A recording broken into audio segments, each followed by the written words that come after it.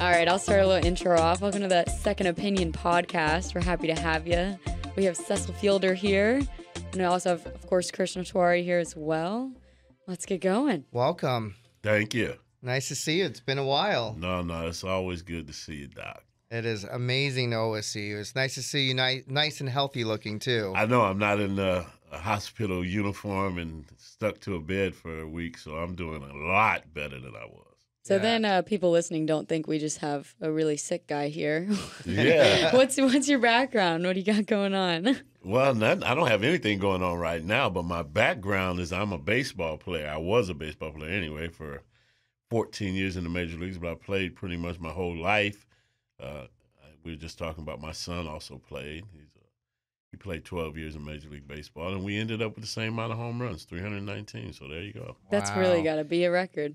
Like, I feel like no one else has that. That will never happen again. No, I don't think it will not either. Father and son. People will try. I don't think they will. No, I don't think you can try. That ain't something you can try. No, yeah, you can't really try. Mm-hmm. And the only That's reason, a genetic, like a genetic destiny. farce, but the right? only reason it happened, he had a neck injury. He had 2 surgeries on his neck, and he had to retire. So he could have really ended up in the 500 home run club. He was that good. He was that good. So you grew up in L.A., correct? Yes, sir. Born and raised? Yes, sir. And then, so what made you want to get into baseball? You knew as a little kid that you were going to be something, or? Well, when I was a kid, everybody in the neighborhood played baseball. I played baseball in Little League, and then I stopped playing baseball until my junior year of high school. I love basketball. Matter of fact, I was the Second Gabriel Valley Player of the Year. I was an all-state basketball player, and I really loved basketball. So I played that, and then one day my dad, my junior year, asked me to go play baseball, and I was like, I don't know. That's kind of my time to relax and kind of Junior year? Yeah, wow. kind of chase the girls around. But then he said, hey, man, you can make a hell of a career out of baseball. I know you got a lot of offers to play football in college, but, the longevity is in baseball. I thought about that for a minute, and this is really what happened. I took my recruiting trip to USC, and they had a lineman there, and everybody pretty much knows him. His name was Anthony Munoz. He's a Hall of Fame offensive lineman. I know the name. And I was going to have to hit that guy every single play, and I think that changed my mind. Wow. And then I went out to the baseball field and started playing baseball. Wow. It was one of those things. It was crazy how it happened, but that's exactly how it really happened. I just said, okay, I'm going to play. My high school coach would walk around with a uniform every day. Yeah. Like, I got a uniform for you if you want to play. I'm like, So how did that work? So you're being recruited for football, then all of a sudden you're changing channels and saying, hey, I'm going to do baseball, and then you start reaching out to all the colleges? No, I didn't reach out to anybody. No one, It was totally different back then. I mean, the scouts back then would come around all the time. Like to practice? Yeah, they would be there. In person, each other very well. There was no internet. I mean, we didn't have any internet or nothing like that, so they had to come. Wow. And I think that made the game a lot better because it was a personal level, not just video and things of that nature. I think, my era was a great era for sport. Yeah. Now you send like your highlight reels to it was all the scouts. Yeah. Oh, I mean, the scout that signed me, he's a legend now because I was an unknown. Yeah. Guy Hansen, he picks me in the 4th round of the secondary phase. There's not even a secondary phase in the draft anymore. Wow. So he really took a shot at it.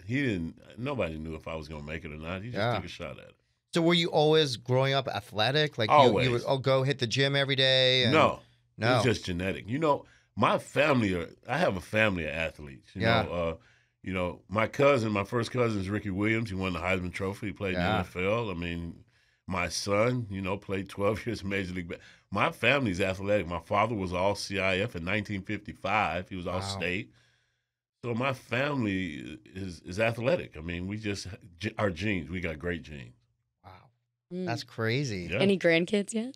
Oh, what? Grandkids? I got 5 of them. What? Yeah, I got 5. Any great-grandchildren? Not yet. It's getting close. Because I'm about to say you're about to have a lot of athletes coming up. My oldest grandson just finished high school. Matter of fact, he's doing some athletic stuff at IMG down in Sarasota. Wow. What's he going to get into? He's a baseball player like his father. Prince was his dad. But my younger grandson, Hayden, He's going to be an athlete too. So we got a couple coming. We got about 3 or 4 of them coming. Wow. So you went to then UNLV, correct? Mm-hmm. And then how long did you stay there for? I stayed there 1 year, and that was the best move I could have ever made. Really? In my life. Wow. Yeah, 1 year. Way too much going on. Way too much. I mean, Las Vegas is not good for an 18-year-old kid. So, it's not good for any age. Well, it really wasn't good for me. I mean, I think at that time, I wasn't really doing it in school. It was a playground. Mm-hmm. I mean, it was, whew. So I told my mom, the best thing for me to do is, grow up and become a man and get out there and try to hustle and try to make it in baseball. And that's what I did. I just, took the offer and went and hustled. Just worked my butt off, and the rest is history. How does that transition work from UNLV to pro? Well, it's a tough transition because, number one, I think the number one thing is I had to talk to my son who's going off to college to play football. I just told him, once you become 18 years old, it's nobody else's fault. I mean, you have no excuses. It's not you have to take the bull by the horns and become a man quickly. My mother told me, my door is one way in and no way back in. You don't come in no more. Once you leave, that's it. And I had to grow up I had to grow up fast. Different era, but, we spoil our kids to death. But I just had to have that talk with him, You got to take the bull by the horns, man. You got to make the best of it that you can because I can't help you no more once you get to college. You got coaches, you got people that you're accountable to, and you got to do what you got to do. There's no more dad can go talk to your coach and tell him that, hey, my son needs to play. No, that shit's over with. You got to go get it. You got to go get it. Yeah, we're way past that now. Yeah, you got to go get it, man. Yeah. You got to go get it. I mean, you got to burn that midnight oil. And I told the kids, I had a little speaking engagement last week, and I told the kids, you got to do more than the other guy. Mm-hmm. You just can't do what the other guy does and just be mediocre. If you want to be great, you got to do up and above what everybody's doing. It's a thing like Michael Jordan. He was going to be the last man on the basketball court. You wasn't going to be there longer than him. Kobe. I read on Kobe Same when thing. he was at the Olympics in China. Same thing. Or was it China or the year after? Or the Olympic after. But everyone was partying the night before. They were coming back at 4 or 5 a.m. and they'd see Kobe coming down the elevator going to the gym. Well, that's the same thing. And then everyone started saying, wow, this guy. No, same thing. This guy's got some discipline. Allen Iverson said the same thing. Allen Iverson said, he and Kobe went out to dinner, and Allen Iverson said he was going out to the club and asked Kobe if he wanted to go with him, and Kobe said, no, I'm going to the gym to work out. That's discipline. That's why you have an athlete like Kobe Bryant or like Michael Jordan, or like in our game, Babe Ruth used to go out and party with the best of them, right? But he was a great athlete. You got guys like Hank Aaron, you got Barry Bonds. Barry Bonds rarely went out. And to me, in my era, that's the best player to play the game. Barry Bonds, yeah, really? No doubt. Wow. I don't care about the steroids. Yeah. It is what it is. But even before he did steroids, he was the best player in baseball. I feel like nowadays steroids are they're more normalized now than they were back then. They shouldn't be, but they are. Yeah, they shouldn't be, but they are. I mean, people brag about it now, doing it. Guys are getting away with it. Even some of the guys that have gotten to the Hall of Fame, I feel, that have done it. And that's why I'm saying, you can't keep, Barry and Roger out of the Hall of Fame. Right. Because you got guys in there that's done it. And that they've done it. Mm-hmm. So how did they, when you were in college, playing your first year, were people doing it? I didn't really see. Were you exposed to that no, or anything like that? I didn't really get exposed to it until I was in the big league. I really didn't even think. It's something I never done. Didn't have to, but I never even thought about it until you start looking at some of the guys and you go, man, he wasn't as big last year, or just 2 weeks yesterday. ago. The first time I really recognized that something was going on. Jose Canseco and I played. You remember Jose? Yeah. We played rookie ball together, and he was about. He was tall, 6'4", 6'5", about 180 pounds. Yeah. Well, 2 years later, Jose's about 230 pounds. I'm like, okay. I remember having his baseball card as a kid and trading it. Let me tell you something. That was my man. Jose's a good guy, but that was his thing. He told people, yeah, I did it. And to me, he owned up to it. Yeah, to me, that's I gotta respect that. He ain't trying to say no. He said he did it. And when all broke loose, he was the one that was telling people who did it, and they were hot at that because Jose, they were Jose mad. Knew. Yeah, Jose knew who was doing it. I know, and not to get on him, but I know that may have exposed some of the steroid use back then as well, because I think he got had a bad or he's known for a bad temper. Yeah, and he had some issues with his ex-wife. And all that stuff. If I remember but correctly. I think guys just don't know what that's going to do to him later on in life. Later on in life, man, you put your body through enough, right? Yeah. And you start doing that stuff. Ain't no telling what's going to happen. Wow. And he was on TV and his manlyhood went away. His girlfriend was tight. They had a show about Jose. Yeah. Yeah, a long time. They made a show? Yeah, he was. It's like a reality show, yeah, right? he was going through it. He was going through it. He's going to see all these doctors because of the steroid use, blah, blah, blah. I'm like, Jesus, that's a lot. And I seen him the other day. He looks great. Yeah? He still looks like he can play. You look like you can still play. I know. I said, you ever hit the ball around? He's like, hell no. Thrill is gone. So tell me about the excitement of, growing up, wanting to play football, then now decided to play baseball. You went to UNLV. Now you're like, I'm going to turn pro. Now I love hearing how the excitement is. Like you're thinking about turning pro. Like you're that good to turn pro. I don't know if I was that good back then, but I worked my butt off. I think in baseball, it wasn't natural like the other two sports. Mm-hmm. Basketball and football were to me. Baseball, I had to really work at it. It was. What does that mean? Work at it in baseball?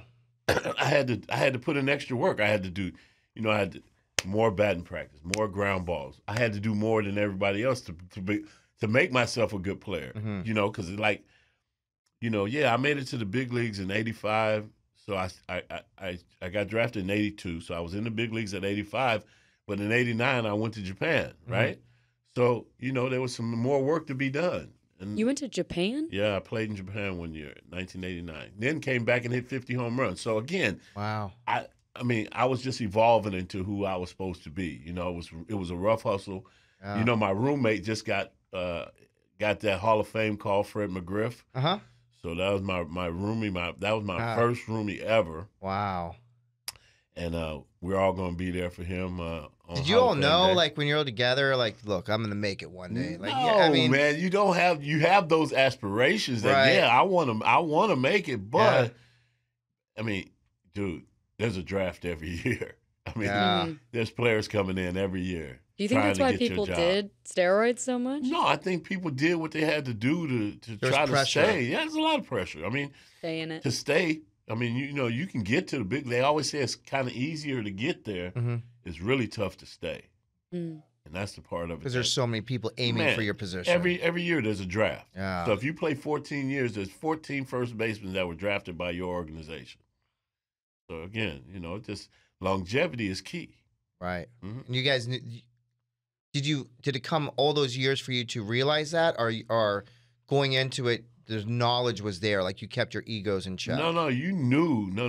You knew you had to compete. Yeah. You had to compete. There's nothing better than competition. Right. I agree. Think that brings the best out in all of us. 100%. To have that competition, to have somebody trying to take what you got. Right. It wakes everyone up. Have it. Yeah. I'm like, no. You ain't ready yet, Rook. It ain't time. I'm gonna stay here for a while. The lion woke up, and now you're the Lion King, right? Oh yeah, you want to stay there. You want to stay there, man. That's it's a tough hustle to stay, but you want to stay there. Can you imagine? There's just so many great ball players from, Mark McGwire and I were in high school at the same time, right around the same city. Mark McGwire. You got Barry Bonds was Riverside, right up the road from me. Reggie Miller, his sister. All these California athletes, Eric Davis, Darryl Strawberry, you name it. We had so many athletes come from my area that, the competition was fierce. Right. Who's going to be the best this week? And that's how we used to do it, especially in basketball. Who's going to be in the paper this week? Wow. Who's going to be the guy? I can't imagine that type of competition. As doctors and in the medical field, you guys are I think people say I'm the most competitive person that there can be. And I like to say I am, but for good reasons being, because I do believe competition brings out the best in people. It really does. I believe that. And it puts our ego in check, too. It's like, wow, he did it and I did not do it, Yeah. Well, it's the same thing with my kids. I get on them all the time. I tell them, you okay? Yeah. I don't give them, I don't know why, but I can't give them, that you're good. No. You can't okay. praise them. No, I can't because, no. You got to get better. Yeah. You're good, but you got to get better. I lectured K squared over here, K2, Katie, a couple of days ago, saying we have to make things perfect. And I was saying, she goes, "What's wrong with you? Like, did you drink extra coffee or something?" I'm like, no. This is how we become better. This is what we do. You always have to look at other things and grow from that. So, Cecil, you're not giving out participation trophies? No. But you know what I do? You know what I do? I tell the kids all the time, because I think it's very important that they understand that there's always room to get better. I mean, you're not done with your journey until they tell you can't do it anymore. Correct. So you have to burn the midnight oil to get better, whatever that is. And you work on the things that you're not that good at. If you do something well, that's something that you really don't have to work as hard on. But what you don't do well is what you need to work on. Right. So for me, I was never, ever going to be a great fielder, but I worked on it to make myself a good fielder, right? I wasn't going to be a great base runner, but I worked on it, and I became a good base runner. So the things that you're not good at, you have to try to get better at. Wow. And the only way you do that is to work harder. Psychologically, when you were in this competition phase in your early years and, college, transitioning to pro, how did that affect you? In any way, did it create any, anxiety? No, did it create any? No. Are you living off endorphins? No, you are. I'm burning up. Inside, I'm like, oh, man. Because I wasn't the guy. So I'm going to give you an example. So in rookie ball, I wasn't the guy. We had another guy, Joe Satari, my roomie again. He was one of my roomies. I would love to be a fly in the wall for the places you. So Joe Satari, we're in Butte, Montana. Now a kid from L.A. Yeah. Going to Butte, Montana. That was like, huh? Yeah. So he was the man. But what happened was they started playing me and Joe switching his flip-flopping. One day he played first, I DH. One day he DH. I ended up hitting 20 home runs in 60 games. Wow. Right? So I wasn't the player, I wasn't the MVP of the league, but I was pretty close. So I ended up getting traded for a major league ball player that winter from Kansas City Royals to the Toronto Blue Jays. So now, coming to the Blue Jays, I'm kind of the man now. Right. So that's how competition is. I wasn't, and now I am. Right. And that's competition. I love that part of the game. I love that part of anything. I mean, if we were playing dominoes, right, I'm gonna try to beat you. Exactly. Right. I hate losing. No, I'm not losing. Yeah. I'm gonna try. And I had to kind of take it easy on my younger son because he I can't just beat the crap out of him. I gotta let him win. So yeah, you gotta lure him in a little bit, right? Competition. Otherwise, people are gonna hate it. Competition is one of the greatest things in the world. I agree completely. That's I think it brings the best of who we are and our potential. I don't think the inner potential is always unlocked with competition. If you didn't have no competition, everything would be easy. Yeah, you'd stay stagnant. Yeah, you're the man. You'd be like, this is fun. Yeah. Exactly. Because that's all you know. Exactly. But then that will not make you any better because now you become complacent. Right? Exactly. Well, I'm going to tell you, even in all my teams, I had great players. Even when I was young, there were great players on my team in Toronto, right? Mm-hmm. And when I went to Detroit, I had great players. I got Alan Trammell, Hall of Famer. Lou Whitaker, who's going to be a Hall of Famer. Kirk Gibson, great player. Chet Lemon, great player. I mean, Jack Morris, Hall of Famer. Mm-hmm. I mean, I had great guys on my team. I mean, you got to step up. Yeah. I mean, they're gonna hold you to a certain standard, right? Yeah. They're not gonna let you just come in there and just be mediocre and just get by just being mediocre. No. You got to get to the next level because a guy like Kirk Gibson, he's going to stay on you until you reach that potential. Yeah. You got to get it. You got to come to work every day to get it. First one in, last one out. And that's how I learned. I learned how to come to the ballpark. No matter how I felt, I had to come get it. I had to get myself mentally prepared. If I was hurting, if something hurt, I had to figure it out. Get in there. What did you do? What do you mean when you're hurting? Man, you get in the weight room. You have a cup of coffee. If you got to go in the tub and ice tub and whatever you got to do. So basically, I come in at 1:00. I got until 5:00 to figure this out. Man. So that game was over last night, 10:00. I have dinner, get home, go to bed. I'm up by probably, 8 or 9, shaking it off at the ballpark by 1, and I got to figure it out by 5. Are you taking like Tylenol and Aleve and like whatever stops your pain? Anti-inflammatories. Yeah. I got a wrist that's still broke. I played a whole year with a broke wrist, and I never got it fixed.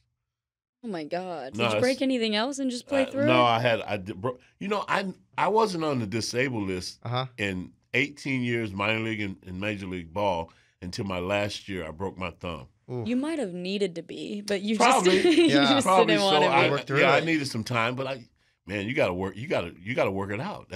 That was my mentality. Cortisone shots, my shoulders, probably 10 in this shoulder, probably 7 in this shoulder. Wow. What's it feel like now? Oh, they hurt every day. Oh, they hurt. But again, figure it out. What do I have to do?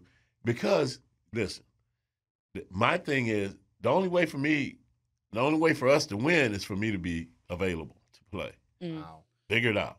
Out of curiosity, when you played then and you had that mindset, how is that different from when you see professional sports today? Because a different game. It's surrounded by a medical team. It's surrounded by technology, surrounded by, you're being escorted by a medical service team. I'm gonna tell you a story. This is how I look at the game nowadays. To when I played, I'm gonna just go off of Jack Morris, Hall of Fame pitcher we had in Detroit. Mm-hmm. So it's the 8th inning. He's winning 2-1 against Minnesota. Kirby Puckett is gonna be the first hitter of the next inning, right? Right. So Sparky Anderson walks up to Jack and tells Jack, Jack, I can't let you lose this game. If Puckett gets on, I'm coming to get you. I'm taking you out of the game. Mm-hmm. Jack told Sparky, don't you come out there. Told him, don't you come to the mound. So, boom, Kirby Puckett, base hit. Here comes Sparky to the mound to get Jack. Jack is cussing, fussing like crazy, but here comes Skip. Skip will come out there and he duck his head and he just put his hand out for you to give him the ball. Jack throws a BB in his hand, right? So Jack walks off the mound and goes to the dugout. And Sparky looks at me and said, look what that SOB did to my hand. His hand is just black and blue. Wow. That's the difference from when I played and to now. My guys didn't want to come out. These guys are looking to come out. Right. Mm-hmm. 5 innings, 6 innings, that's it. Bring the next one in. And guy like Jack Morris, no, he want to finish. And that's the difference in the Even game. if he's going to throw his whole shoulder. He's going to finish. And that's why he's in the Hall of Fame. Wow. That mindset, huh?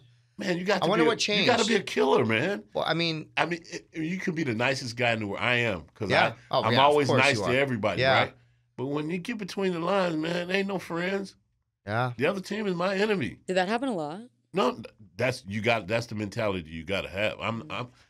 Listen, we might go out and have dinner the night before. But when that game starts, let's go. Hey, do you see me in my mind zone? Oh, I've seen it. Turn it on, turn it off, right? Yeah, you got to. You have to learn how to do that. I know when that game starts, I got Dave Stewart, one of my best friends in the world. Yeah. Dave Stewart and I have been friends forever. It got so bad. I hit him so well. It got so bad that his teammates thought he was telling me what was coming. I used to wear his ass out. Oh, hit him out of the stadium. Yeah, I don't play. I don't play. So, folks that know, like Stu and again in old Milwaukee County Stadium, we had a day in the old Milwaukee. They got a new stadium there now, but I was the only player to ever hit the ball out of the stadium in Milwaukee ever. Still? Yeah. The stadium's not there anymore. Oh. Then yeah. It never happened again. So what I'm saying is that Dan Plesac, Dave Stewart, these guys are great pitchers now. Yeah. They ain't no poo butts. Stu won 20 games 4 years in a row. Wow. But it was just a mentality. I got to go to work. I got to figure it out. My whole thing is always figure it out. Right. You keep a book on all these pitchers. You know what they're going to do. You got to do your homework. Mm-hmm. And I tell kids that nowadays it's this. Looking at the video, looking at the images. I'm going to do my own homework. I know Right. what he does. I know exactly what Stu is going to do. I know that Stu has got a lot of pride, and he's going to come in here. He's coming after me. He's throwing fastballs. He's coming, and I'm going to be ready for it. You think everything that you trained for baseball all those years, you're better in your personal life now? And you're taking care of yourself? Well, I don't know. I think we did so much damage to our bodies, right? Yeah. I've been through it, and we probably get into that a little later, but I've been, I've been through it. Mm-hmm. I mean, even, off the field, the aches and pains, you just deal with it, right? And I think we've really got ourselves to believe that it's going to be okay. Just a couple aspirins, right? Well, some of the stuff that you have, it ain't a couple aspirins. That ain't going to do it. So we kind of tricks ourselves as players that we can figure it out. It's going to be okay. We don't need a doctor. We're going to work this out ourselves, right? So it doesn't help you. No, it doesn't. In your health. It really doesn't. I mean, I think what has helped me over my last 6 or 7 years is that I understand now that we're not bulletproof. I mean, I understand that real well. We're not bulletproof, so we have to trust in other people to make sure that we can make it, because some things we just can't. I mean, we can't do it. Back then, like, what was like the physical trainers, like the medic teams? You think it's way different now? Oh no, please. Matter of fact, our first trainer in Detroit, he wasn't even certified. Oh God, Yeah. just a kid. Yeah, he wasn't. Wrapping you no, up he with wasn't tape. a kid. He was an old man. But after that, after a couple of years there, they got the head trainer from University of Michigan who came over with Bo Schembechler when Bo was our team president. But early on, we didn't even have a certified trainer. I mean, you just look here. It's like I said, the amount of money and all that's in the game right now. I mean, these Way guys different. got everything. They got everything. I mean, So was it They're getting like massages. we could do that too, but these guys got it in the clubhouse. I remember I know a couple people in baseball that said that when they're prepping for a game and you go to the stadium, you do everything. You have like a layout of food and you have layout of drinks and everything, and it sounded like kind of like a party almost. We didn't have that. They have it now because they have personal chefs. Sometimes they have the At celebrity every game, chef. when they're every game they have Man, chefs. it costs. Sometimes they have the celebrity chefs come in and cook for them. No, in New York, Yeah. oh my God. I can imagine the food my in God. New York. Oh, New York is incredible. It's just ridiculous. It's Wow. totally. And the clubhouse. If you had a chance to go back to the old Tiger Stadium and look in our clubhouse, you would go, "This is disgusting." I mean, you couldn't even fit all the guys in there. It was crazy, and the visitors was even smaller. So what I'm saying is now these big luxurious. Yeah. We're at the ground floor of this. Wow. Yeah, this is a total different height. So before the game, is it really serious? No. Like the energy? No, the energy. Everybody, you play so many games in baseball. Yeah, there's a lot. 162 games, a lot of games. So, you have a roller coaster. People's emotions are different, Guy who's scuffling, guy who's 0 for 25, he's having a worse day than the guy that's 8 for 9 in his last 9 at bats. You know what I'm saying? Yeah. So you got a lot of emotions in there. It's a lot of different feelings. Guys that are on the cusp of being sent out back to the minor league. I mean, there's just a lot going on.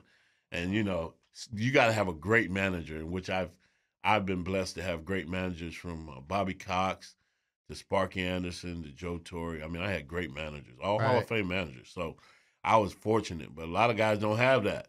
Wow. But you got to have a strong guy at the top to be able to lead that charge. So, you got to it takes that guy at the top to be able, I would say, to kind of spread, around to his soldiers, the guys that are going to be able to be the speakers in the clubhouse to keep everything in order. So like a Gibson or me, or in New York, Wade Boggs and Darryl Strawberry. I mean, we got so many guys, but you need those guys to keep the morale good. Right. You got to have that camaraderie. That's the only way to win. I say that myself. The only way to win is everybody's on the same page. Do you think that mindset of having people and emotionally on a roller coaster, leads to abusing substances and drugs or alcohol or anything like that? Or is there a propensity for that to happen? Yeah, it can happen. That's a great question. It can definitely happen in our game because, our game is play the game, drink. Mm-hmm. That's how it was. You play the game, you drink. I heard people would drink before the game. Well, probably so. I don't know. I wasn't one of those guys, but I did drink after the game for sure. Yeah, someone was like, I played better when I drank. Well, I don't like that attitude. Yeah. I don't play better when I drink. I know that. I need to go sit down somewhere. I don't have any balance. balance. No, but you're right. I mean, it causes a lot of things. Even in I hear some of the football stories, but it's really the same story I hear with guys. Start taking painkillers and things of that nature, and taking drug. A lot of athletes. We had Strawberry, one of my dearest.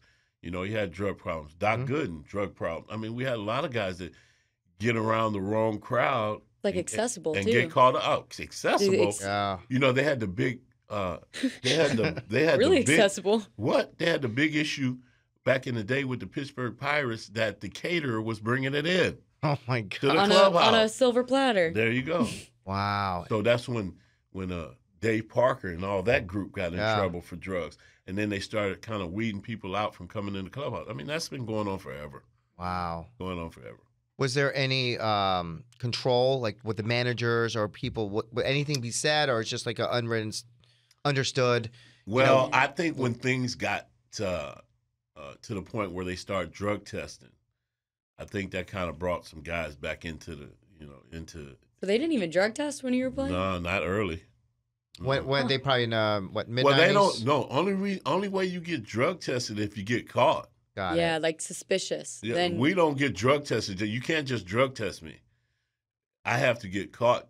So there was no random drug test. No. Nowadays it's like whatever we see fit. No, I don't think the guys still to this day get drug tested unless they've been. Unless there's suspicion. Well, my thing is like if the players are making you money, why would you drug test them? Well, if you got a That's guy. probably the mindset that back then. Yeah, that was the mindset when the owners were making all the money. But now that the players are making that money, the owners want to make sure them players are going out there to play. Right. I mean, you got a guy that's got a 9-year contract for $360 million. You got to protect his life. Crazy. Yeah, he got to be. What do you think about that money? Well, hey, it's all good. It's really the sign of the times. I mean, we went on strike in '94, and this is the outcome of that strike. From being underpaid? The players have start getting their share of the money. The owners for so many years it was like a 70, probably an 80-20 split back in the day. Wow. Right? Now it's closer to a 60-40. So in professional sports world, back when it was '94, what professional athletes were making the most at that time? Okay, let's go right there. So I'm going to say 1985, George Brett and my guy, George Bell, were $2 million players. They were the highest players in baseball. That was 1985. $2 million a year? 1985. Now, rookie salary in 1985, now you got to check this out. Rookie salaries until we went on strike in 85 were $40,000 a year. What? Nobody knows. Isn't it a minimum of $250 now, right? $750. $750. That's the minimum? Wow. $750. Now, the minimum when I first started was $40,000. Now we went on strike and they bumped it to $60,000, right? Oh my gosh. That year. Okay, so that was 85. So now you go to 94. I get my? So 94, 95, 94, I might have got my contract. So I was the highest paid. Me, Barry Bonds, and David Cohn. So we were making about $7 million a year. Mm-hmm. Wow. In 94. In 94, we're making about $7 million. Now these guys are making $30 million a year. So basketball then, they were also underpaid, right? Basketball was Football horrible. was underpaid too. Horrible. Our players union is the best players union in the world, right? Right. So, a guy that in football back then had to play 15 years, I think, to get a salary Pension? A pension of $18,000. Oh my gosh. That's in football. Wow. Now our pension is crazy because we maximum pension. Whatever we can get, whatever the highest total amount of money they can give, that's what we get. Mm-hmm. So whether at that time it was $112,000 a year, or now it's probably higher, but back then it was like $112,500 was at 62.5. You can get $112,000 a year for life. Just the number of $380 million. Yeah, that's real. That's a real number, and he ain't the only one on that same team. So question: you got paid, 40 and then went to 60. Then now you signed your largest contract, your first one ever. What's the first thing you went and did? Oh, what'd you buy? Let me see what I did with that money. Ooh, Lord. How does it work? It gets deposited in your... You get a signing bonus. You get a signing bonus? Okay. So my signing bonus that year was $10 million. Wow. Oh, my God. But, Uncle Sam got $4.7 million off the top. 47%, yeah. So you know what I think I did? Well, I already had my houses. You know what I did? 94. Yeah, I bought me a Ferrari. I bought me a Testarossa 512. Oh my gosh. That's the first thing that I did with that salary. I bought me a Testarossa, and that was it. That was really your first taste of the. No, I'd been making money. So after I hit 50, I think I made 4.5 at first year in 1990. Went to 5 million, 6 million. And then it went big time. Yeah. And you had sponsorships back then, too? Oh, yeah. Adidas, Nike, Mizuno. Because now people make more money off sponsorships than they do their own salary. With soccer, they do. Yeah. We did. Almost every sport. Yeah, we didn't. Our salaries weren't our sponsorships weren't like they are now. Yeah. These sponsors, these are ridiculous. Crazy. These are ridiculous. Even the college stuff now is ridiculous. It's all like coming around. NIL it's coming around now. This is the way it should have been back then. Yeah. These players worked hard to get that. The O'Bannons, the basketball boys worked hard to get this money to these kids, and that's cool. The way I look at it, it's a special talent. Obviously there's a lot of good genetics involved, but there's a lot of hard work, training, what you've talked about, and that's what, when you guys get recruited to college or professional, that's what brings money. Yeah, but everyone goes and watches it, right? For years, and a lot of guys who say this in all sports, colleges have been dragging this money in, the bowl money, $15, $16 million for these bowls, and the kids get nothing. Yeah. That day is over. These kids going to get some money now. It's good. Oh, yeah. It's a good thing. So they really are now? College are going to get it? Man, these kids are making money. As a matter of fact, we were just talking about a kid that won the Heisman this year from USC. Mm-hmm. Went to visit Eastern Michigan. They offered him $5 million. He turned it down. Huh? Yeah. Did he have a $6 million offer somewhere else? Yeah, he probably did. That's why schools are essentially paying for these high school athletes through this NIL. Mm-hmm. Miami's really big with that. Do you think that's good, or could it get a little dangerous? I think it's great. I think it's good too. I think it's great. These kids, listen, college sports have been underpaid for years. It's just really young to have that much money. We were talking about professional athletes that got recruited to college. Like, they were even paying for their own housing and stuff like that. When I went to college, I was 17 turning 18. So I'm like, could you imagine handing me $5 million? Yeah. I don't know what I would do with it. Well, if it was your mom and dad, they put it in a trust. Yeah, they put it in a trust, right? Yeah. You ain't going to get that to just go wilding. Yeah. You're not getting your Ferrari. Direct deposit. Yeah, just go get them, kid. Just go get them. Never sleep. How did that, so we talked about how, obviously, we dived a little bit into lifestyle as a baseball player, but more specifically, how were you in terms of like eating healthy and having a regimen and understanding? We know that obviously your body's always hurt and you do what you can to kind of survive for the next day.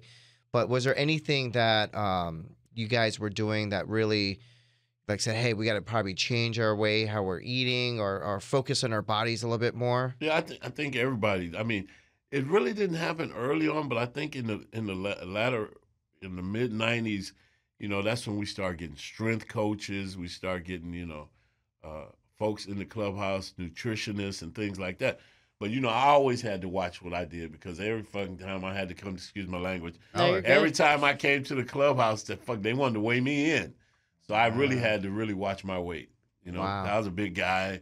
They weren't really – see, that's the thing. When I played, they weren't really ready for big guys yet, right? Now everybody's big. Yeah.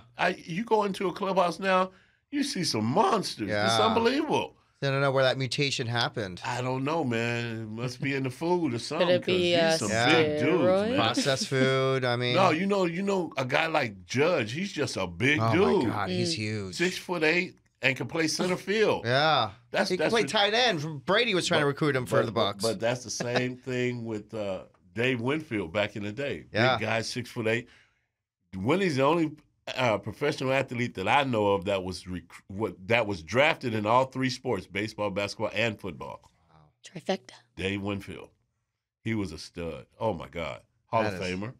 That must be. I mean, that must be so hard. I know. I mean, that's never gonna happen. I don't know, man. This guy was unbelievable. You see two sports. Usually, you see football, baseball, yeah, right? Yeah, Or like usually Deion, yeah. Bo Jackson. Yeah. But Winnie was all three. Wow. That was incredible. He's an athlete. That's crazy. Yeah, and you know, I've seen some of the best. Bo Jackson to me, and Kirk Gibson to me are probably the two best. I mean, all around run, strength. I never heard anybody stomp like Bo Jackson and Kirk Gibson when they run down the first base line. It's unbelievable. Yeah. You hear them coming. They're like grunting. I mean, it's crazy. Oh, my God. So, question, you obviously you come from a lineage and you're producing a family tree of just athletes, right? Mm-hmm. Pumping them out over here. I mean, it is what it is. I'm gonna be your guy's agent for the whole family. But joking aside, how do you look at what we're talking about and your children and their grandchildren in the future? How are you now? Are you focused on like identifying how to be healthier and how to speak up and how to do things? What you learned was bad things that you guys were doing back then or are not even aware, Well, even my young dude, I got him in the gym right now. He goes to the gym Monday and Wednesdays. Those are his days. I mean, if you want to compete, it's gotta start early. I mean, these kids, they're computer generated, right? Yeah. That they love the games, but he has never had a game yet. My young guy, he's never, he looks at his brother playing, but he's never played. So, it is one of the situations where, I don't ever want any of my kids to go through what I've been through. You understand what I'm saying? Yeah. I mean, what do you mean by it? Like just to, I mean, we're going to talk about it, but I mean, open heart surgery, kidney transplant. I don't want my kids to have to go. You think what you did caused that? No, there's a lot of things I did that caused it. It wasn't just going out there and beating up my body. There was a lot of things I did back then that caused it. But well, was it a common thing amongst a lot of athletes, or were you? There's a lot of guys now that I'm finding out that are going through a lot of stuff. Right. I mean, a good friend of mine, Mike Henneman, who played on my team in Detroit, got a bad liver. I mean, these are can't reproduce a liver. I mean, you need one to live. Yeah. Those type. So I'm like, man, a couple of New York Jets players that I know, kidney transplant, need a kidney. I mean, I think since I had my kidney transplant, I think it's open up. Yeah, I see. I mean, I hear a lot of things that guys are needing kidneys, livers, things. It's really unbelievable because life is different than baseball. You lose your life, that's it. The lights are out. Right. I think that opened me up to a lot of emotion. I mean, it was. I had a tough time there. When I first had my transplant, even when I had heart surgery. I mean, I had a tough time because you realized it doesn't matter what you got or who you are. It doesn't matter because it can be taken. Yeah, it doesn't matter if you have 380 million. It don't matter. I mean, if the man upstairs says it's time for you to come to the upper room, you go into the upper room. Time. And there's nothing you can do about it. So, I was able to, with your help and a lot of other folks' help, I was able to hang in there. But there were some tough times we had, right? Yeah. I mean, I thought a couple times, I was on the verge of maybe not being here tomorrow, Yeah. Oh, yeah. So it makes life more important. It makes life more important for me, for my children, because, I want to see all my children grow. And I think that was a driving force for me to really, I treated it almost like if I was playing. I ain't missing the day of dialysis. I ain't never missing. I never missed one day of dialysis. That's what I'm saying. Ever. The way that you grew up with baseball kind of made you. Yes, I took it. I had to because, there was, my wife. She's the greatest woman in the world. I swear she is. She is. I know her. I can vouch for that. I was a couple times. I don't know. I didn't say I was going to give up, but I was at the point where I just said, come on, this is a lot. And for those of you all out there that don't know, would you like to share? What happened? I think that's important. And obviously we'll dive into that a little bit more too. So tell me at what point did you go to the doctor and say, "Oh my God, let's talk about what is going on here?" Let's talk about that. So I'm home I'm home one day, and this is how long ago? oh, this was like 5 years ago. Okay. 5 years ago. So I'm at home one day, and I tell the wife, I said, babe, I don't know.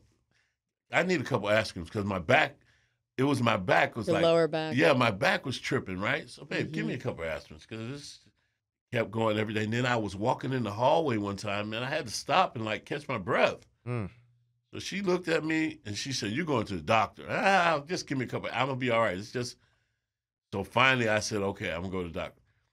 When I went to that doctor and they took my blood pressure, Oh Lord. my blood pressure was 234 over 120. Wow. For those of you who don't know, the textbook's 120 over 80. Oh my God! Well, that is stroke.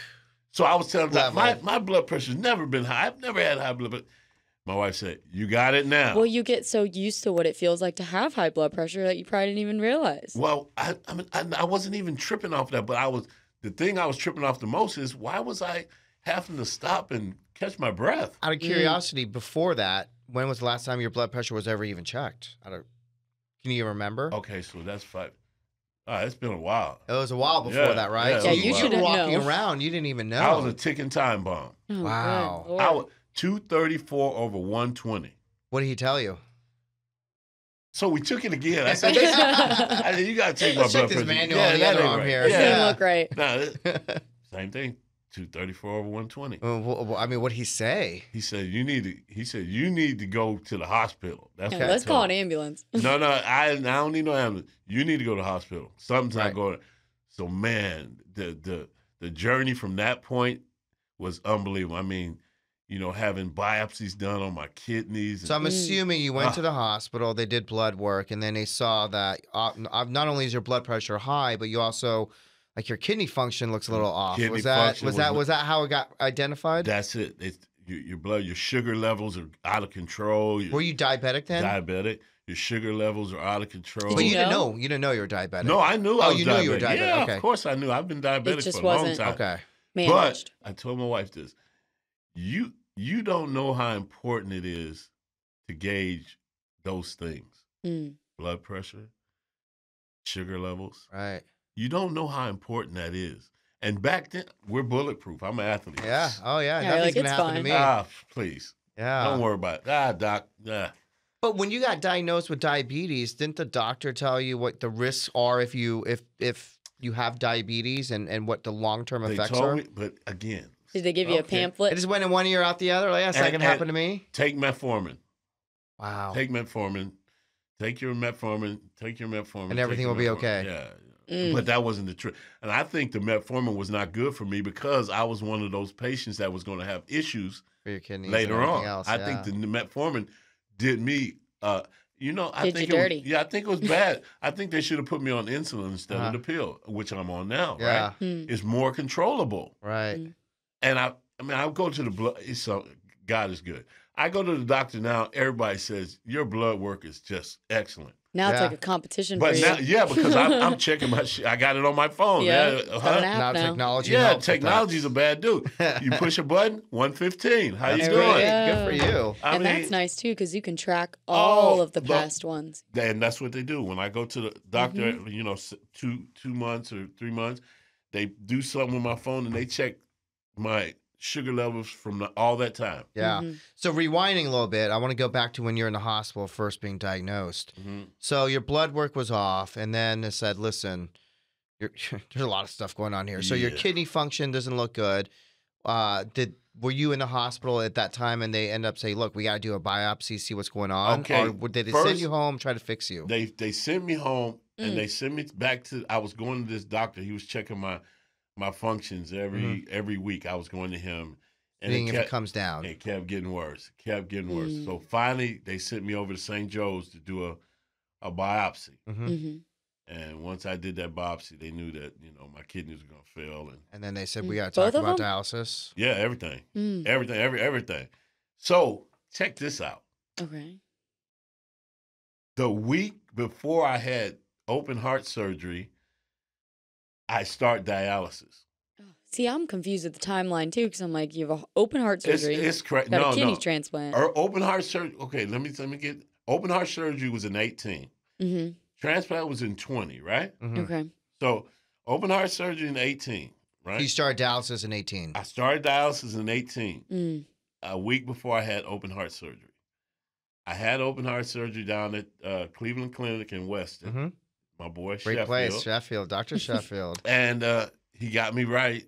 And how was that? How was the open heart surgery? I mean, everyone says, obviously, yeah. I think a lot of people go going through it, right? A lot of people end up that, especially that we see. But I mean, I know personally, younger people are having open heart surgery in their 30s and 40s and 50s, of course. But it's a tough surgery. Look here, let me tell you something. I didn't wake up for 2 days. That must have been a game changer for your entire life. Now check this out. I don't know if people realize that they take your heart and put it over there. Yeah. Out of your and body. have it on a machine while they get the arteries together, right? Mhm. Yeah. So I'm saying I'm really not here anymore.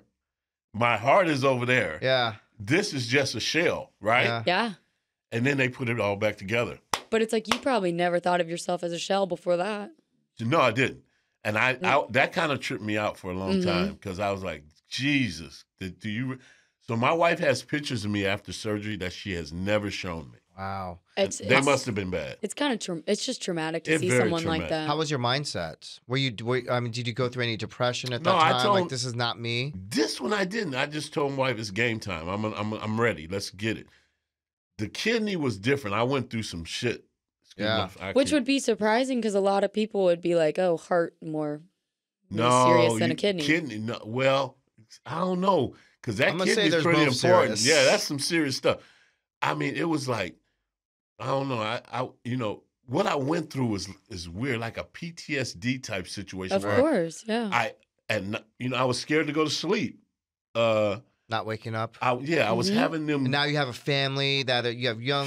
What? You know, you have all your It was children. just a lot. and- It was just And a even lot. your family being there for you, it adds more stress. And inadvertently. when it got dark, man, I would be up just walking around. I mean, I'd walk around till 4 or 5 Restless. o'clock in the morning.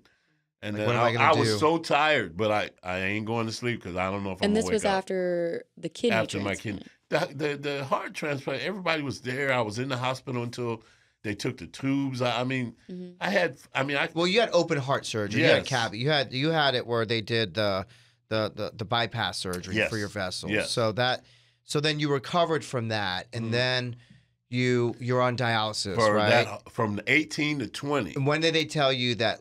Listen, your kidney function's never gonna improve. We need to start talking about a transplant. They said that from the beginning. Okay. Yeah, I wasn't like, well, we're going to Right. hope it comes back. No. They was knew. not. Yeah, it was time. And, there was a couple chances before that I might have got one earlier, but, people are a little weird about that. I mean, it's different. And I really didn't want to.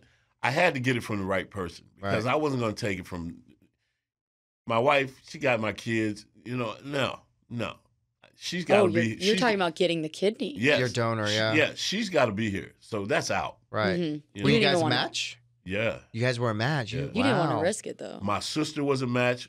She was a cancer survivor though, Uh-huh. so they were kind of Right. Yeah. so. My ex-wife, we were matched. Wow. I don't know how I had all these women matching Yeah, me, I but know, right? You picked good. so then my brother-in-law all of a sudden said, "Man, I'm it."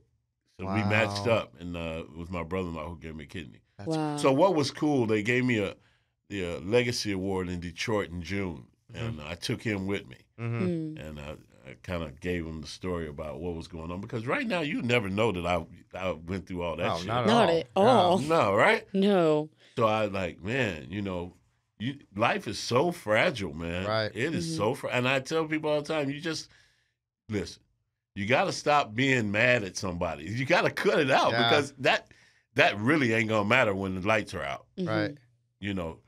You're not talking to somebody and you mad at somebody and next thing you know, that person's gone. You never get a chance to talk to that person again. You're going to be screwed up. Did that change I know, obviously, if you read about yourself, there's stories about you and Prince and having years of not talking. How did that affect your relationship? Well, it did there for a while, but again, my son's a little different. He's not all. He's a difficult individual. I'll just put it that way. So you communicate, but you keep keep it light because Right. at the end of the day, man, you know, like I tell the young ones, I done everything I can for you. Right. You know, when you were a little kid, you know, chubby running around here and they wasn't going to let you play at 306 pounds when you were 14, Yeah. who'd you come to? You came to me. Dad, I need a trainer. Can I? So at the end of the day, you got to respect that. If you can't respect that, then me and you are not going to get along. Right. We're not going to have a good.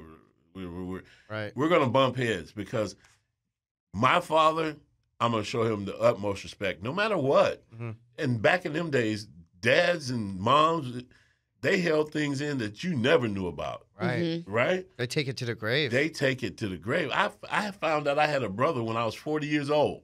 Wow. What? So what I'm saying is the respect that you have for your mother and father, that's priceless. Right. It don't change. Mm-hmm. And that's what these younger kids, my younger kids, he got to understand that you going to give me the respect. If you can't respect me, you stay on your side and I'll stay on mine. Mm-hmm. Right. And that's just the way I was raised that way and I ain't changing.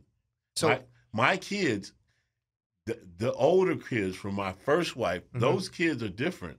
These younger kids are incredible. right. They're man, Right. but they understand. They appreciate it. It's a mindset. It's like how people talk about millennials. It's like what we see every day. It's just the generation changes and the gaps that occur that everyone who's grown into or born into the society of that time of the mindset that people kind of keep with them, right? I mean, nature, nurture. These are all your kids, but they were definitely brought up in just different times. Well, and you know, those two Yeah. kids, the oldest two kids were spoiled to death. They were spoiled. I mean, Right. come on. They grew up in your prime time. Oh, my God. Yeah. They were spoiled. Yeah. You know, this kid's driving Mercedes to school. Yeah. He's jumping in my Bentley like Yeah. it's his car.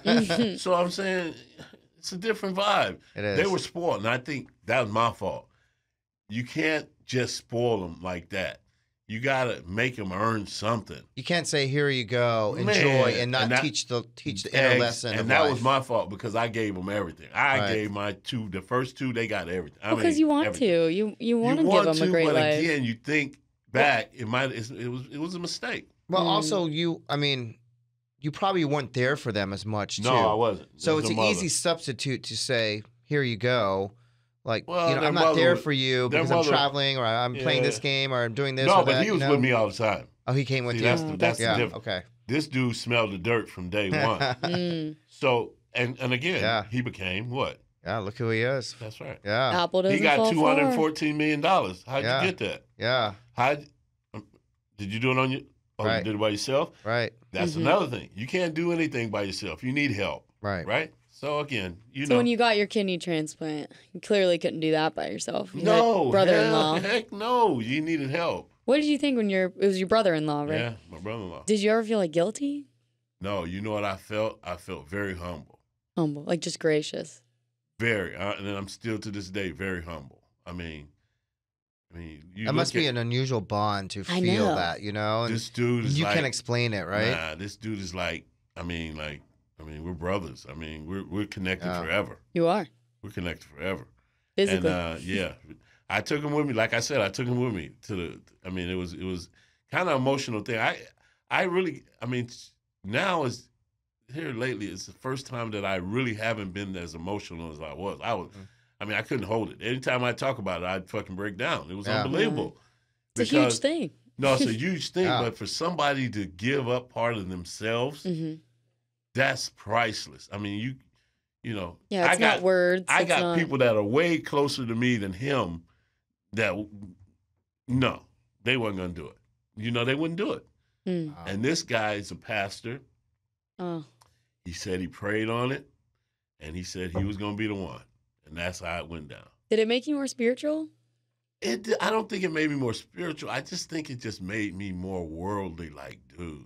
It opened your mind up. Yeah, you know, a lot of things really don't matter. I mean, and, you know, that's just my mindset now is like, oh, I have great days every day. It's unbelievable Mm-hmm. because I'm not into the BS. Mm. Yeah, I'm not. I told my wife, somebody wants to argue, it ain't with me. I ain't doing it because I understand now that it means nothing. What? Not worth it. No, it's not worth it because, telling you, I almost lost my life a couple times. Oh yeah, I remember. Huh? I remember how hard it was to get you that transplant just because of your recent heart surgery and just your Got a lot of vascular factors. system, My vascular right? system was horrible. Yeah, it was very. I was getting clotted. I was clotting like crazy. And, again, Hamden's did a great job. He was probably one of the only guys that was going to work on me back then because nobody wanted to deal with it. Really, I might have been an amputee if I wouldn't have found Hamden. Right. What? See, I don't know about all this. So he had, just from the general scope, which obviously you have permission here, Yes, to talk about his medical health because this benefits what we're looking for everyone. But you had a heavy calcification along your vessels down your leg. Mm-hmm. So when they did the kidney, or the point was when a kidney transplant is to be done, then when they open you up, they need to have important blood flow in order to keep that kidney that they're going to put in so it does not go bad. Yes, sir. There was concern because the blood flow was not good for him. So if they were to put in that good kidney, then it would probably not receive it well because of your blood flow and your that kidney needed so much blood. Correct. So my flow was so. Let me tell you, this is the part that is so unbelievable. So Dr. Hamden says, "Man, I'm going to show you something." So he pulls up the computer, and he's showing me my arteries in my legs, right? So he pulls it up, and he kind of does this, and I said, "I don't see anything." He says, "Yes, right. Everything is clogged." Were you even feeling effects on your legs? No, I got the neuropathy in my feet. That part I was feeling, right, but I wasn't feeling like. And that can kind of mask some feelings too. So then he says, "Look, tomorrow I'm in the hospital. Now they got me on the table, and they kind of got me on the table, and they got this plastic thing that goes over me, right? Mm-hmm. And is it the sterile drape? Yeah. So they're doing an interventional. They're doing an interventional to try to unblock you. Yes. So he's got. Well, you're awake. You're awake for that. No. You're in La La Land. Yeah, but I don't want to be awake. Yeah. Okay. All right. So he's going to go through my groin, down my leg, and he's going to open up those arteries. I said, "This man's crazy." Right? Yeah. I mean, what is he doing? So I'm this man's I'm crazy. out, and I'm up, but I'm out. Mm-hmm. And Which is worse. He almost. goes in there and does his thing, right? Yeah. Surgery's over, and they hey, Seth, where he go? He brings that same computer over to me, and he says, "You see that? I see my blood running through that dang artery." So they almost amputated your legs? I was that close. Yeah, he was that close. Oh my God. Oh yeah. Not only just amputate, but not even get that kidney. Both. I got worked on both legs. Thank God your wife was like, "Go to the doctor."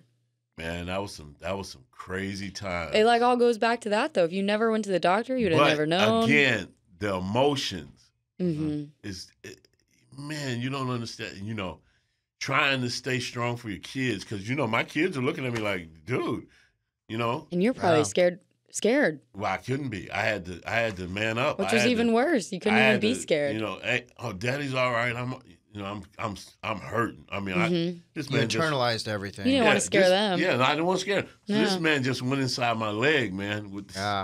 He just wrote a rooter inside my damn That's leg. essentially what it is. Pretty much, right? Yeah, wrote a rooter. Nobody else would do that. And you probably didn't know. I mean, I don't know, but you didn't know much about But these procedures. The thing about Hamden is that I trusted him. Mm-hmm. I trust all my doctors. This guy right here, Hamden, Bowers. Yeah. Who did? What's funny is that, and I heard, this, being said just while I was getting to know your medical situation that time is that, listen, the last thing I want is Cecil Fielder dying on my table, Yeah. So to Pressure. some extent, it's like, you don't want anyone dying on your table. Right.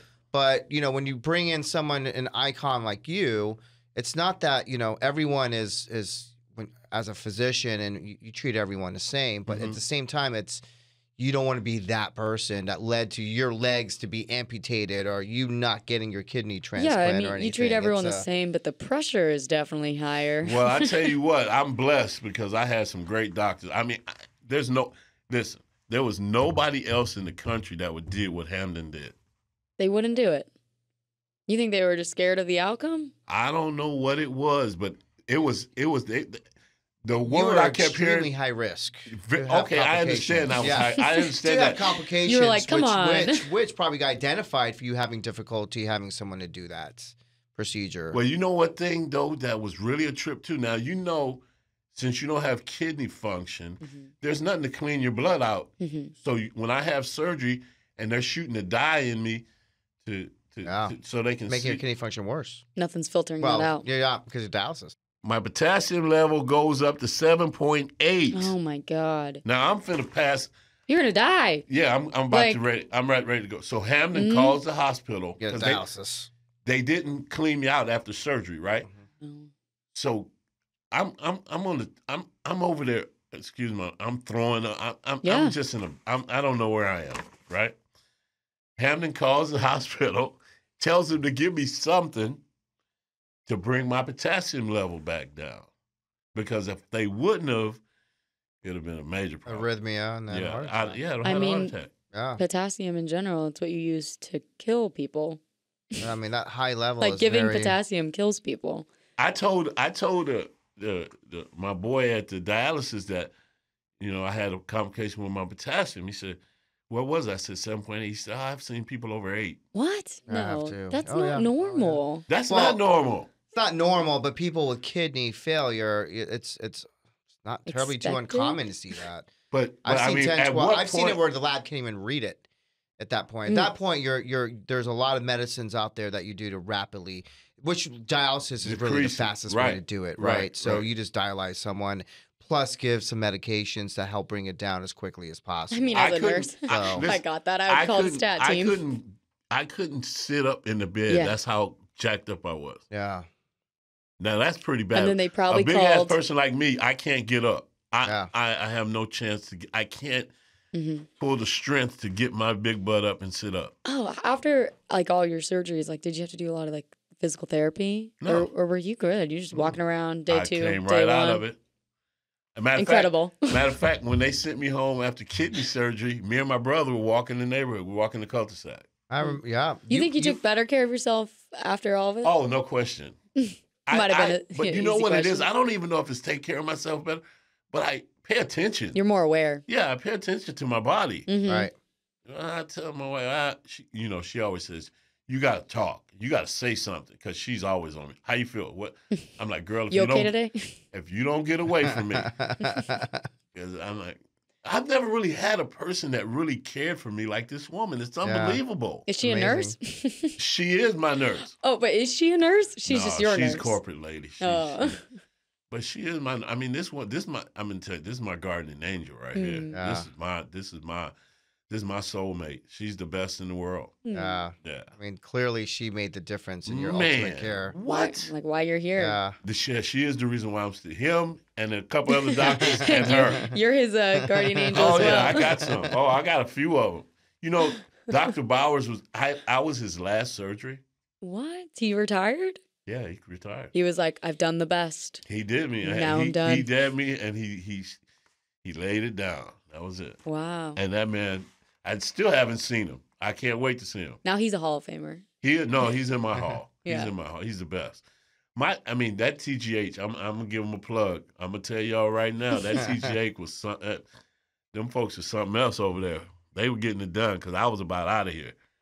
No, and look at me. And look at me. You would never know it. It's You're the unbelievable. most energetic person. It's unbelievable. I don't know how I made it. So now we look at your life. You had heart surgery. You've been through dialysis. You had your kidney transplant, and now you're on all those types of medications that require you to maintain that kidney. Yes, sir. right? Forever. Yes, sir. How did that change your life? Just understanding that concept and not at all. Same thing. Game so time, much better man. than doing dialysis 3 times a week, right? What you talking about? Yeah. But it's game time. I know what I gotta do. It's just really. It's like second nature. I'll tell you, when my best friend came to my house, I'm gonna tell you this right now because this is really crucial. Me and this guy, his name is Clinton Harris. We've been together since we were young kids in school. And I think, matter of fact, I know it was Hamden had just went in my leg again to clear it out, right? And I was sitting there in the reclining chair, and he flew in to see me because Dia told him, you know, he's in the hospital again. So he flew in to see me, and he sat next to me in the chair next to me, and he looked at my foot, and he started crying. This is now. When he started crying, he done messed me up now. Now, what's wrong? What the hell are you looking at? And my foot, he said, was so black. Uh-huh. And then 2 days later, man, it just brightened back up. Yeah. Pinked back up. You got the blood flow back. I can't believe it was your that foot close, was black. man. Oh, And this is all around the time of COVID, God. too. Yeah, I remember. yeah, Oh my God, I didn't even think about that. 2020. Yeah. I mean, we were in the hospital, masked up, everything. Oh my God. Mm-hmm. And that changed, obviously, Like the pace of it too. yeah, your probably. ability to do things. No, in I life, couldn't do too. anything. You couldn't do anything. Even after the surgery, I was scared. You were confined to home. Yeah, I was scared. They told me, you know, you can't get it, and I ended up getting it. Oh my God. But I was fine. Yeah. Okay. Because I had so You much had, like, a medication. lower- Yeah. I didn't get it until after I was medicated because I Okay. didn't go anywhere. I stayed at home every day. And then once I think I was 4 shots in. The COVID shots. Yeah. And I had the antibodies and I had the Evo Shield. So I You had weren't everything. taking any chances. So I go to New York, masked up now. And I remember the first time you went to New yeah, York. Yeah. and that's when Dia got it. Dia got it first. My wife got it. I got it, and then the baby got it. So I'm like, oh my God, no, I'm really Never nervous. leaving my house. I'm not letting COVID defeat me No, after COVID everything ain't I've getting been me. through. Hell, no, they had no chance. Ugh. COVID had no chance. I kicked his ass. You were already ready. Do you talk to people who've been in your position, whether they've had a kidney transplant, or have you had the ability to, almost kind of be that spokesperson for people who have gone through what you've gone through, or have you thought about, especially the younger generation? And I mean, you've seen obviously people who have taken care of their bodies and who have not taken care of their bodies, into where you are in your life presently. Has that changed you to say, I got to go out there and kind of get the word out? And well, I'm gonna do that. Tampa General is gonna work it out. I think my community, my African American community is like I was. We're scared of the doctor. I really think so, and I think that has a lot to do with the Tuskegee Project back in the day. When they were injecting syphilis. Yeah, I mean that has a lot to do with because you think about that, man. That's really crazy. But I think that is crazy. I've learned all about that, and I just remembered it all. That's very crazy. But now, since I've gone through it, and if they would use me as a person to be able to go into these communities around not only just the Tampa area, but all around Florida, whoever wants to come to TGH and get some knowledge and get help on how to combat the situation that I was in. I mean, I think I can be that soldier because, I mean, it's not just the kidney transplant. It's the heart surgery. It's the dialysis. It's everything that I went through that is a great story. And then, folks say, well, you need to write a book. No, I don't need to write a book. That book is going to stay right here with me because at the end of the day, it's like, I really love the journey, man. It's kind of crazy for me to say that, but, from being this great athlete to having this very long career, to be bulletproof, then to figure out that you're not bulletproof, and to figure out you got to go through this journey of trying to get back to being healthy again. I mean, I tell you, I wouldn't want to do it again, but I kind of, it gave me something else to work out. I mean, you know what I'm saying? It was almost gave me like chills a little bit. It's almost like it was like another, okay, I'm gonna beat this. I got to get it together. I used to tell my wife all the time, it's game time. When I had to go to surgery or whatever, hey, I'm ready. Let's do this. Because I hated the doctor. I hated getting shots. I get myself a shot every day. Yeah. I'll have to tell you, your mindset for sure. You gotta have it, get man. Through. I mean, there's no. I think your body physically wouldn't have done it. No, I couldn't have. If I didn't have that focus to really, like hone in on what I really had to do. I mean, again, it's from that heart surgery was a scary moment, right? Yeah. No. We're gonna get this done. Now, the get this dialysis done. part every day, Monday, Wednesday, Friday, 4.5 hours. 3 days a week. You're tired after the Killing dust is you. done. Yeah, You're a different person. I never missed a day. Yeah. So going out, obviously, a lot of this would be towards preventive medicine, right? We call it preventive medicine, like making changes in your diet, making changes in what we ingest. I mean, even I'm thinking, and we were talking before you came, and when we knew you were coming onto this podcast was, I mean, even when you're in college or high school, or people binge drink, right? And we're ingesting all this stuff that we're young. We don't really think that it's going to do any long-term effects, right? And the way I look at it, I'm just trying to find a correlate how we do things. You obviously had your way, and probably Katie and I share a more common way because we came from two big party universities, and everyone is doing, and you're having fun because you think you're invincible, right?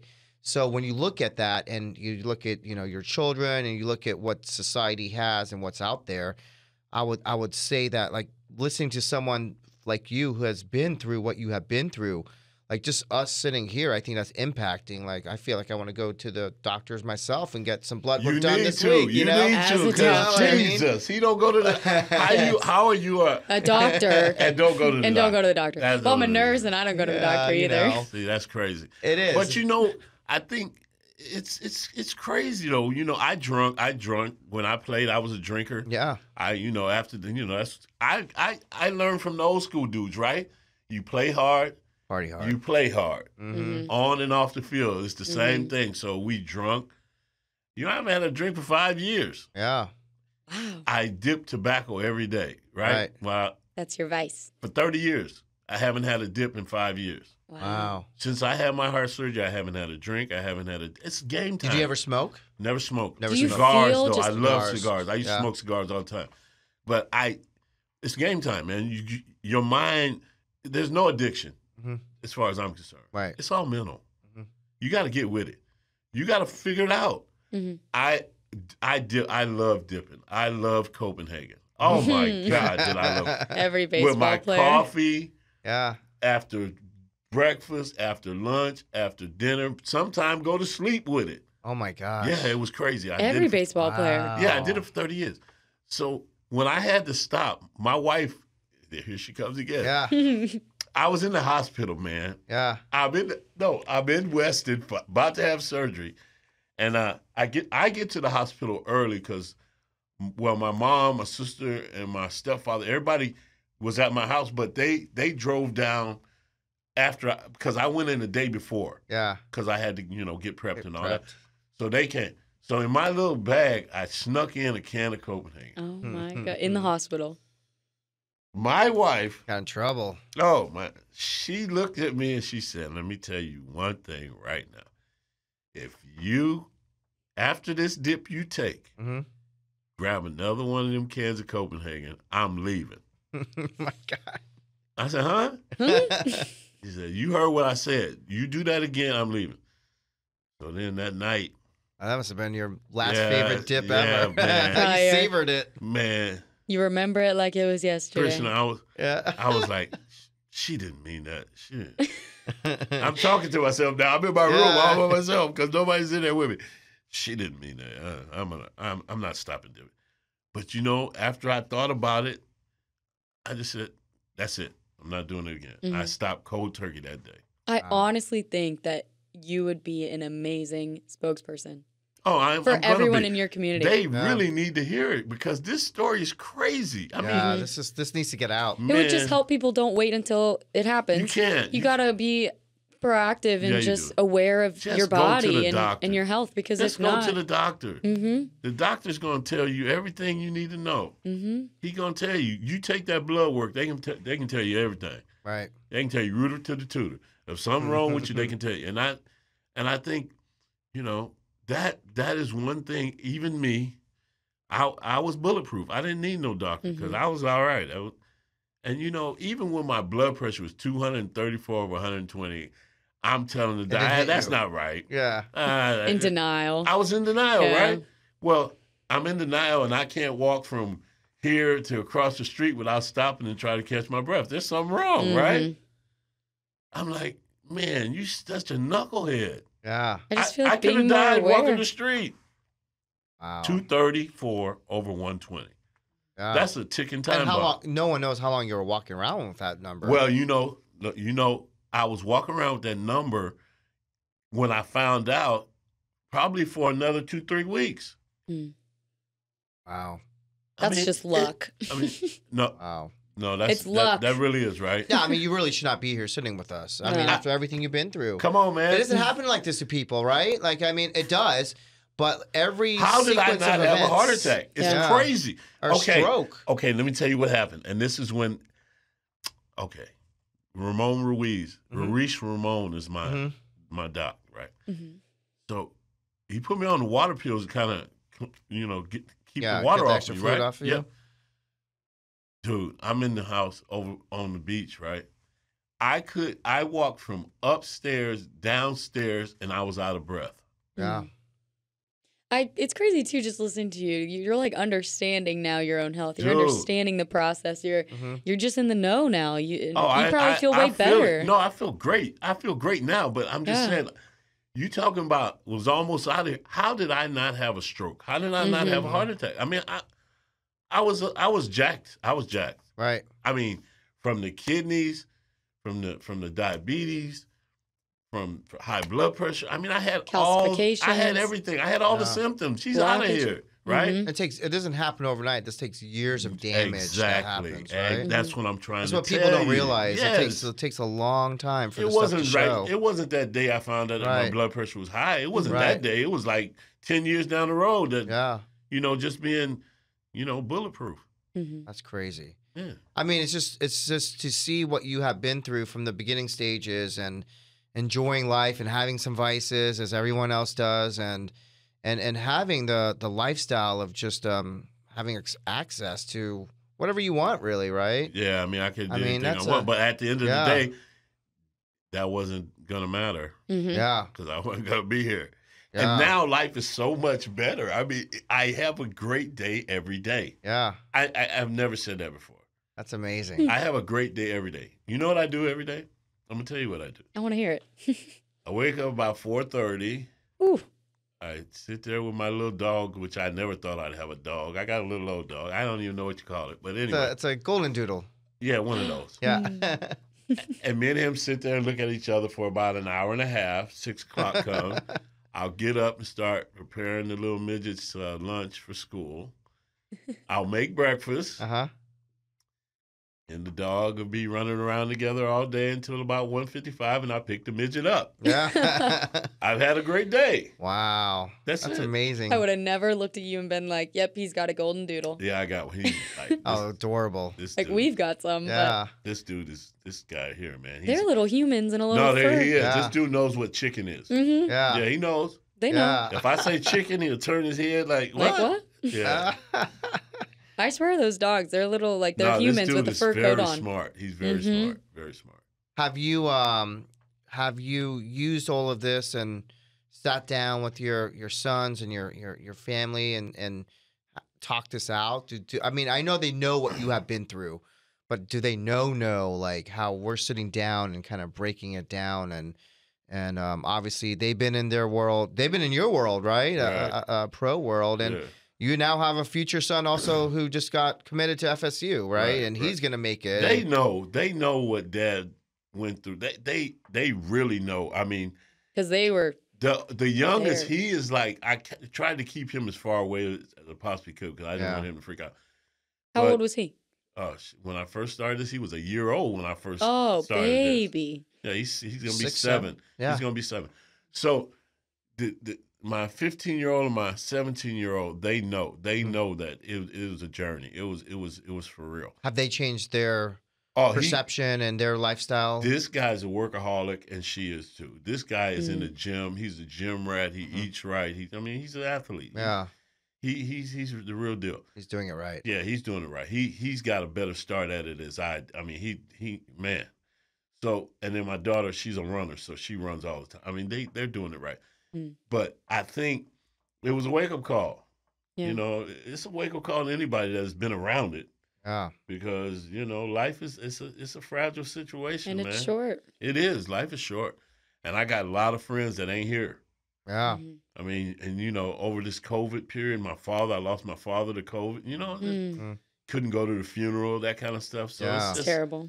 Yeah, it's been just this COVID situation for everybody has just been a grind. Yeah. Mm-hmm. And for you to go through all of the things you just listed and just during that time, add a pandemic to it. Yeah, it's like you've really conquered it all. Yeah, the old man, was 86 years old. I mean, he still had time. He was doing good, and COVID was a beast. Yeah. Before we had medication to fix it, Yeah, we saw people dying every day. Man, what I seen in India though, that was the worst thing I've ever seen in my life.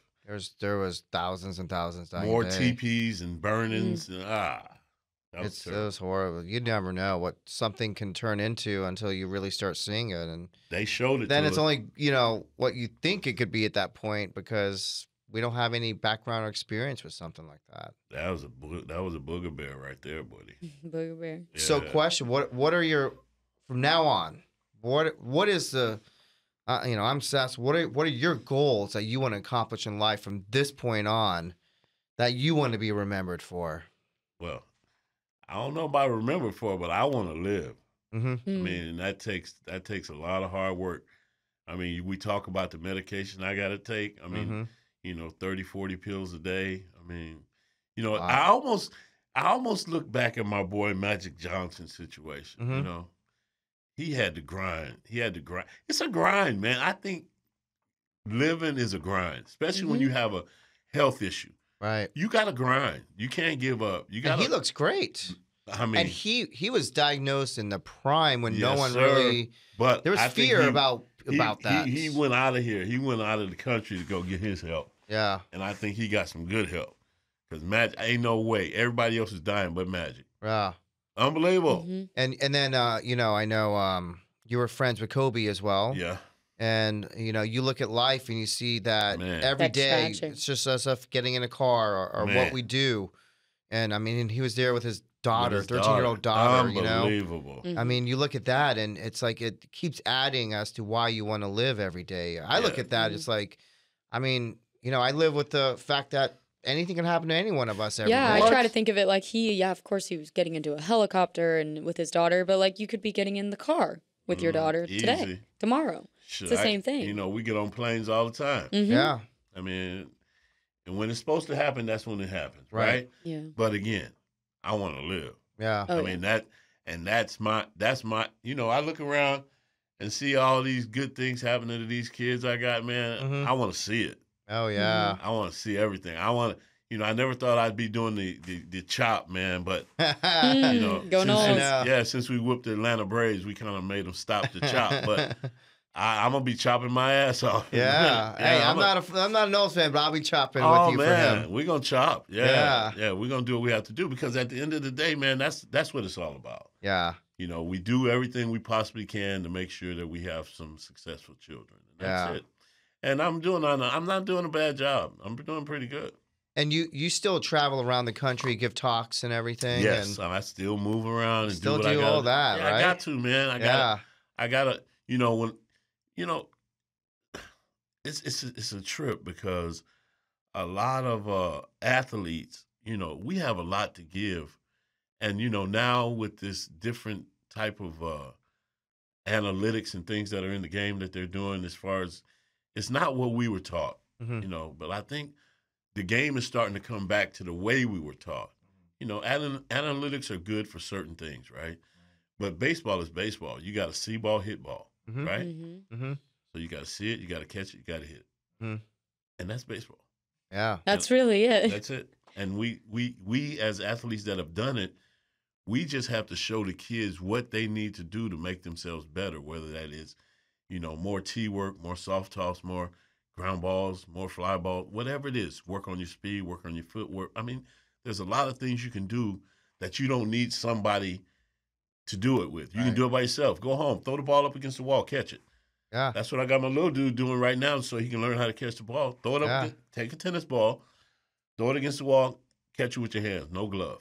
I played Little League as a kid. It actually helped develop my tennis for reflexes, believe it or not. Mm-hmm. I played tennis my whole life, but I played for the Yankees Little League, and I was a pitcher, and I was actually starting pitcher, and we actually made it to the finals. How old were you? I was probably 12. Huh. Yeah. So I loved it. And I get it, but that's the only experience I really have. But It was. It's in anything you do, though. It was, gotta it's get how it. much time and effort, because Yeah. I was all about winning. Like, Yeah, I you gotta get hated it. losing. I gotta get hated it. whether it's an individual sport like tennis or it's a team effort. Like, you cannot stand losing. No, you got to get it. Yeah. And you have to. I'm gonna tell you, losing is humbling. Yeah. You have to be humble. The greatest of players have been humble. Yeah. Right? Michael Jordan, when he tried to play baseball, that was very humbling. Yeah. He was horrible. Went to the minors. He Yeah. was did horrible. not. Yeah. No, he was horrible. I told him, Yeah. Mike, you're horrible. What did he say? He knows. He knows. Yeah. He knew. Yeah. He was like, yeah, I'm bad. But again, Yeah. the greatest of players get humble. Yeah. And you got the agony of defeat. You got to feel it. You got to Yeah. taste it. You got to know that you don't want to feel like that. I mean, wow, what a great thing athletics sport is, man. Yeah. You got to understand what it feels like to get beat and hope you understand what it feels like to be the best in the world. Yeah. And everybody don't have that opportunity. And it's funny because I'm thinking about like when I applied to medical school, and you see your friends getting in, and you see who is not, and it just made me realize that, wow, hey, that's humbling. They're getting in, and you're happy for them, but what is it going to take for me to step up my game to make that happen, right? There you go. And then it's, I have a friend who's, an actor in Hollywood, and we talk about all the time that you see all these actors that we're watching movies and we're looking back at like 2010, like they were nobody then. Now look at them. They're like a big Hollywood star. And he's like, do you know how many defeats they had to get to where they are now? I bet. And it's just a parallel life of how, we all get defeated. Everything. Whether we call it a defeat, something else, or we ignore it as if it's not. But if you learn from that and you keep going at it, then, there's nothing going. that will stop you. You got to keep going, man. That's my daily routine. You got to keep going. Yeah. No matter what. You got to get, even with my young one, and, he's doing his homework. I said, man, you got to get it done, man. You better figure it out. Yeah. You gotta do it. Are you not relearning all the new math and teaching No, him? I'm not good at that, man. Oh, my God. Mama. Yeah, it's a different world these kids are growing up in now. Wow. What you talking about? Yeah. Well, I'm honestly I didn't even know it was going to turn and take this path today, and I'm inspired. Pretty cool, right? You Yeah. never know who you're going to talk to. I know. I'm inspired. Right? I really thought it was going to go way different route today. This was great. This is amazing. And what I was, going to say too, we got to do something where we got to get you out there, and what we're talking about just earlier, and we got to get you where, you're a perfect role model and a spokesperson for something like this. No, I'm going to do it. TGH is going to work it out because I told him. We will definitely help you because we feel this is important. Very important, man. Woof. Like I said. If we could get you into every middle school, high school, college, whatever, post-grad school, but it's a life lesson that it's not that you're too young or too old to learn this. You know what I mean? You got it. And, again, there's another guy out there like me who feels he's bulletproof, right? Yeah. Yeah, and the same principle goes with sports. It goes with your lifestyle. It goes with your health. It goes with everything. Exactly. Your career, whether it be medicine or sports. There's another Cecil Fielder out there that thought he was bulletproof. Mm-hmm. And at some point in his life, he's going to go through adversity, right? Yeah. He's got to figure out how to get through it. Yeah, that's been the most amazing discussion for us to have and bring out to light for everyone out there who, this is a strong message, and this is a message of life, really. No doubt. You've been through what you have been through as just growing up in L.A., just that part. That part. Yeah, just growing up in your community and what you've been exposed to, then making it to college, and then making it to the pro league, then making it to not just the pro league, but being a Hall of Famer. That's going to be. You'll be there. You'll be there. You'll be there. But you're surrounded by Hall of Famers, and you're just as equivalent as to any one of them. Know them, and no question. And your mindsets are all the same. So it's an amazing process. And then now you've been through the whole walk of life. Well, I tell you what, if what I start doing here with TGH, if I can just catch a couple kids just to change things a little bit, it would be a blessing, because I tell you what, You know, some of the kids, you know, don't have the opportunity to have the things that we are having or our children are having, right? They don't have the opportunity to eat healthy. They don't have that. You know what I'm saying? There's a lot of just things the resources too. Yeah, there's a lot of things that go with it. Yeah. But if they can just change something, Yeah. you know, hopefully it'll make them live a little better. Well, we definitely know you have the Hall of Fame for life. You definitely have that honor, and Sure. that's something that no one could ever take away. No, I'm here. Well, Thank Cecil, God. I want to thank you for coming. I appreciate loved having hearing me. it. Amazing. Yeah, I appreciate you having me. And I hope- Definitely would love to see where this goes also, right? We will definitely work with the community and work with local hospitals, including like Tampa General. Yes, That's one of sir. the places that really got you through all of this. Yeah. And hopefully we can start exposing this and see where it goes. Hey, let's do what we do. Definitely. All All right, right. my Well, thank you friend. for coming. It's Thanks been a for pleasure. having me. Thank you. Thank you.